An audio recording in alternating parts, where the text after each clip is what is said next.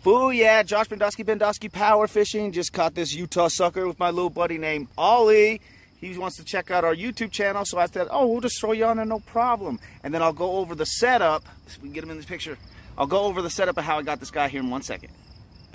All right, Josh Bendowski here, BendowskiPowerFishing.com, where we help you catch a ton more fish. Now, I want to show you a really cool setup, as you saw in that little intro there with that little kid. I was showing him how to fish. I'm going to show you a setup that works really good for when you're in current, just like this. And we also use it for surf fishing too, with bigger weights and bigger hooks, but it's similar setup here. So let me go ahead and get my stuff out and I'll show you what we did. Just go over the setup here, what I was using. So, you know, I like velocity rods. Normally I love velocity rods. This just happens to be a cheap little combo I was using to help some kids learn how to fish. As you saw there, that little guy. Let me show you how the setup here. So what you want to do is run your main line, which normally would be braid to fluorocarbon. This happens to just be mono. This is all, well, this is fluorocarbon. So it's mono, technically it's mono to a swivel right there. And then you have two tails coming off here. Now I hook them to my swivel with surgeon's knots so I can switch them out easily. But either way, we use this when we're in currents, like this river right here that I'm at, where the current is going to pull everything and get it kind of stuck in the mud. And we also do this for surf fishing as well.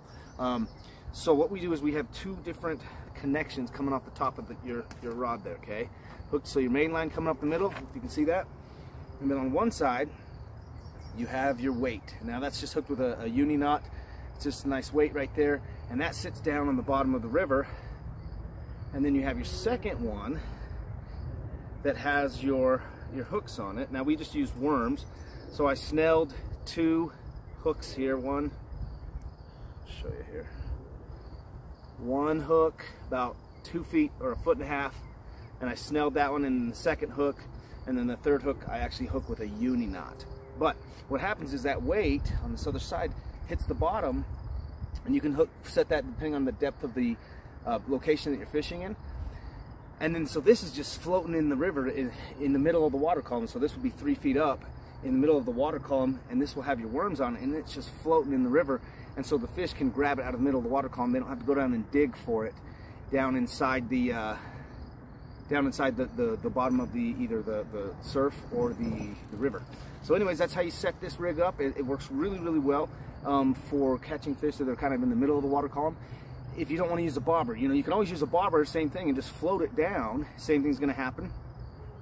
But if you just want to relax, you don't want to have to keep reeling it in over and over again, this is a good way to just set that weight on the bottom and just wait for a fish to come and snatch it. So get this one through the ice. Oh yeah! Oh. Catfish right there.